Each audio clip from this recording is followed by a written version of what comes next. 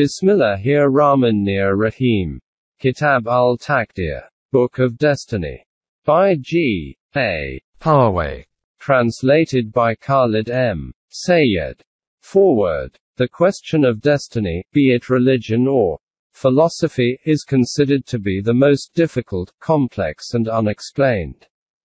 The great deal that has been written on this problem has not only been unable to solve it, but also it leaves one ever more confused. After having published Jahain Fada, the last volume of my Ma'aful Quran series, the voluminous and extensive Lagatul Quran and Mafhumul Quran, I saw as having completed a large part of my sacred mission of promoting and publicizing the Quranic thought. I was looking forward to devoting the rest of my days to compiling and editing Tabweebul Quran. But I noticed that nearly 90% of the queries received to seek further explanation of the Quranic teachings dealt, directly or indirectly, with the problem of destiny.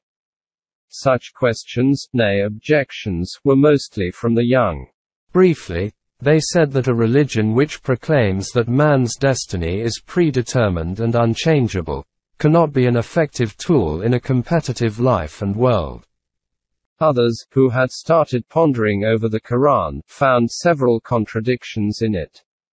For example, they said, the Quran says that it is man's choice to pick the right or wrong path of life.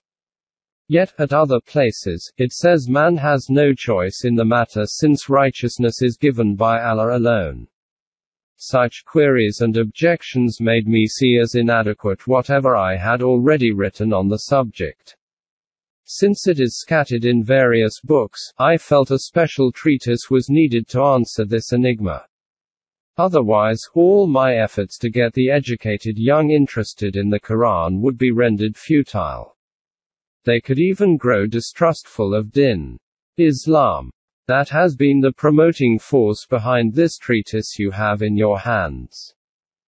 The Quran has clearly, and satisfactorily, explained this most complex problem like it has so eloquently, yet simply, dealt with other problems regarding human life and the universe. But it requires a deep study of the Quran, for which one must consider the following.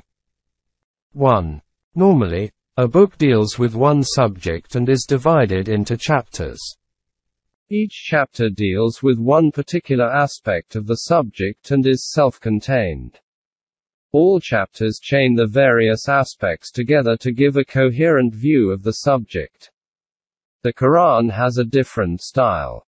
It deals, not with one subject, but with crucial problems of human existence and those of the universe at large. Obviously, a book of normal proportions, when dealing with such complex and numerous issues, just cannot discuss them in detail. Therefore, it has dealt in great detail with the issues of human life but only touches upon the realities of the universe and human existence. It expects man to discover the secrets of the universe. Also, the Quran does not deal with a topic fully at one time. Instead, it spreads it throughout the book through its method of repetition. Tazrif-e-ayat. The principle, the explanation of it, illustration through examples, the exception. All sprinkled all over. It is out of scope of the book you are reading to explain this particular style of the Quran and its aptness in its role of a complete and permanent eternal code of life for all mankind forever to come. For the moment, it is suffice to state that the best approach to comprehend the Quran is to keep in view all the relevant verses throughout the book about a particular question. Isolated verses do not, and cannot, present a true picture. That has been my own approach, and, on this very basis, after a lifelong toil, have managed to compile my Lagatul Quran and Mafhumul Quran. In this book, too, I have adopted the same technique. 2. Another obstacle in the way of understanding the Quranic teaching is the traditional approach of translation.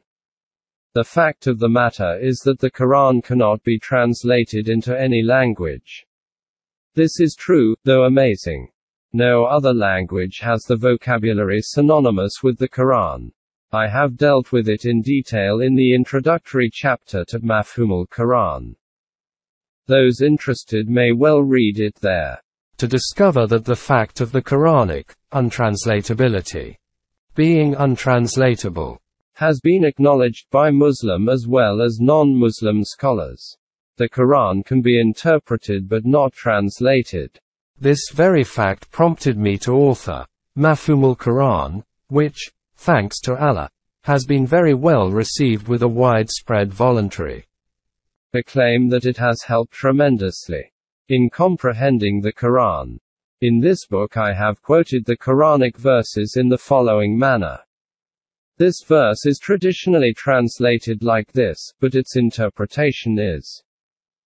This is not to say that the translation is erroneous. The question of does not arise in an untranslatable situation. For example, verse 93, Surah 16 is translated thus. Allah misleads whosoever He wishes and guides whosoever He wishes. The same mode of translation can be found in all publications, even when it is translated into Arabic. Nonetheless, a careful look, in the light of the principle of Tasrif-e-ayat mentioned above, reveals that this translation conveys an erroneous, rather opposing, view of the Quranic teachings in this regard. Therefore, Man Ya Shah must be correctly interpreted in view of various Quranic verses in this connection before this particular verse can be understood.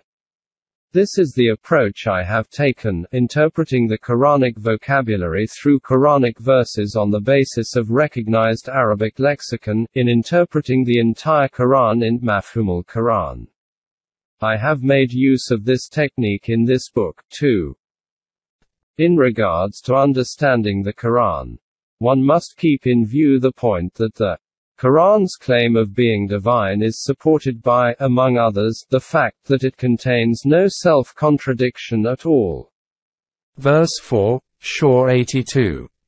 Therefore, an interpretation of a verse cannot be correct if it is contradictory to another. One must be mindful of this while reading the Quran. This is exactly what I have done. The Quran has no contradictory statements. If one is noticed, the fault lies not with the book but with the reader. Such confusion can be removed by deeper consideration, spurred by curiosity. 3. One more fundamental requirement is for the reader to shed off all the preconceived concepts and beliefs before reading the Quran. Otherwise, you may psychologically look for evidence in support of your views. This will render comprehending the Quran impossible. This is why the Quran puts the condition of la ilaha before illallah, i.e., to get to Allah, one must clear one's mind of all non-Allah concepts. Allah will not enter the Kaaba unless it is cleared of idols. This is really hard to do, but there is no other way to comprehending the Quran. I have also stated in this book thus. When Deen changes to religion, the difference between the two must be made clear. Ad-Din is the code of life handed down from God to mankind through His messengers by means of the process of revelation. This obliterates into mazhab, religion, by human alterations. Religion, though devised by man, is attributed to God. Common man is thus hoodwinked into their submission by the religious priesthood. When a voice of dissent is raised against a covenant of religious faith, the priests whip up popular opinion against it by accusations of digression from the established norms of the earlier generations, the respected forefathers. Thus, they make sure that that voice is muted. Their efforts succeed with help from the fact that religious beliefs, however wrong, are one's most precious possession and are extremely hard to part with. Islam, too, has gone through this process. The Deen had been given to man by God through the messenger. Soon after, it was infiltrated by human concepts and beliefs, gradually descending to the level of religion. That very religion is our current ideology. But there is one basic difference between us, Muslims, and other religions. That very difference has the potential of reconverting religion into ad-Din. That fundamental difference is that we have the Book of God. It contains ad-Din in its original and unobliterated form. This situation is unique to Islam. Today the Quran is the only original divine book under the sun. Therefore, should we wish to transform our current religion into ad-Din, we have to weigh and test our current religious beliefs and practices against the Quran, keeping those which agree with it and discarding the ones which don't. The whole point of my efforts is to bring back to light the divine ad-Din. Hence this book is a very important link in a long chain of my publications. It shows that one of the fundamental causes of our downfall through history is the non-Quranic belief of destiny. This is an anti-Din and illogical belief which has reduced a lively people to a mere heap of dust. I request the reader to ponder deeply over my presentations. This is highly desirable as the current concept of the problem of destiny has been with us for centuries and has become an article of faith.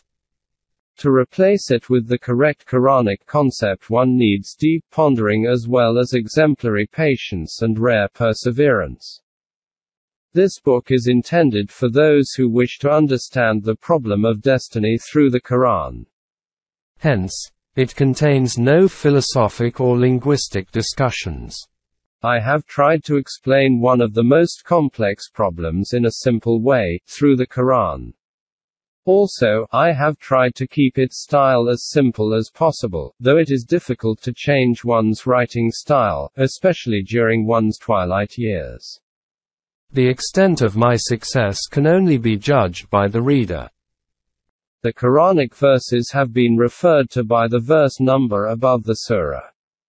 Chapter number. For example, 3:15 means the 15th verse of the 3rd surah, Ali Imran. If you don't find a particular verse printed here, please look it up in a copy of the Quran, keeping in mind that numbering of a particular verse may differ from one copy of the Quran to another.